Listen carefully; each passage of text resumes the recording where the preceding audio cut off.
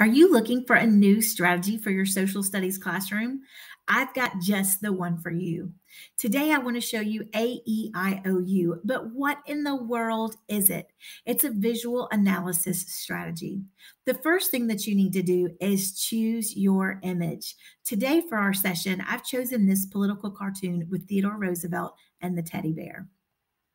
Next, we want to model the strategy.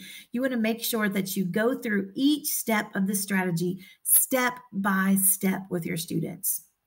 As students are going through this strategy, the first thing they're going to do is look. We're going to have them look closely at the image. The second step is to think. We want to give them independent think time. Step 3 is to talk to a buddy, a partner, a table group. Step 4 is to share out to the whole class what students have observed.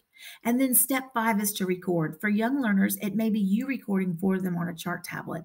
If students are proficient writers, it could be them going back and drawing or writing in their interactive notebook or journal. So let's dive right in. The first part of this strategy is A. A is adjective, describe it. When students are looking at this political cartoon, they may say things like, I see a man, I see a bear, I see the woods. E is emotion. How does it make you feel? This cartoon makes me feel sad. I don't know what's going on with that bear, but he looks very upset. I, interesting. What do you find interesting? I find it interesting that these two men are hanging out with a bear in the woods.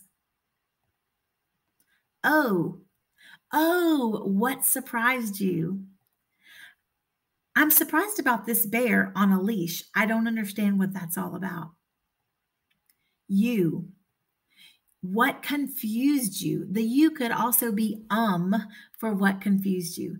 I'm confused about what's going on. Why is the bear on a leash? Why does the bear look sad? And why is the man holding his hand out towards the bear? As you're using this strategy with your students, don't forget to give students time to reflect. Reflection may look different in each classroom or with each lesson. Reflection could be a class discussion, a table group or partnership discussion, writing on an interactive notebook, or you writing for your students on the chart tablet. Thank you so much for joining us today. We look forward to seeing you again soon.